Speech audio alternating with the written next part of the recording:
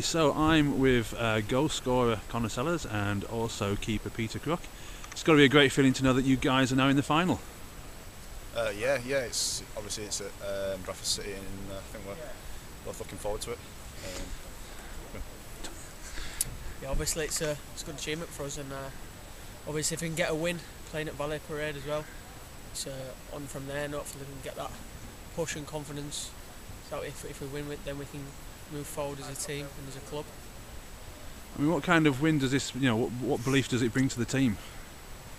It just we all believe we can win every game that we're playing, so that's a big boost for us. And even these games here, they're all good, and take the positives and some negatives also, and we turn it and we keep on going. I mean, it's a lovely goal as well for you. You came on and straight away you were making an impact with those runs of yours. You must have been really pleased to get that goal. Yeah, it's always a nice feeling getting a goal, and if they keep coming more frequently, then obviously I'll be happier, and as long as I help the team and the club, then that's all that matters. And one thing also that we also saw, Peter, was when you did let that goal in, the look in your face, you were really upset about it. It just shows your belief as well. Yeah. I think obviously I've had 3 games now and haven't kept a clean sheet, but that's what I'm looking to do, and looking to play more games for the club and in league games. So. How's it been for you so far? So you're coming back from Railway, coming to the Yeah. team? I think I've enjoyed my time at Railway. Obviously, if Craig does come back into the team, I can step into the shoes at Railway.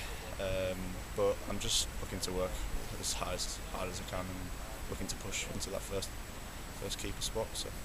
We used to be pretty pleased with your progress, because you're getting some rave reviews down at Railway, especially for all the penalties you've been saving. Yeah. And then obviously you come back up here as well, and your performance has been absolutely excellent. Yeah, thanks. I'm just enjoying it at the moment, really.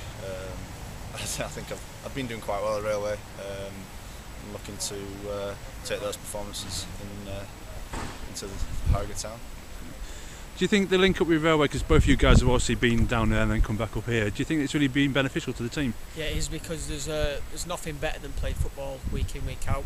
So obviously if you're not involved with town, you can always sort of step down and play in that league with Evo Stick, and it's still a great bunch of lads, great manager, and people are surrounded in there. So it's a big benefit for us, and it's obviously good for the manager as well, and people here. That's great. Thank you very much, guys. Really appreciate it. Thank you.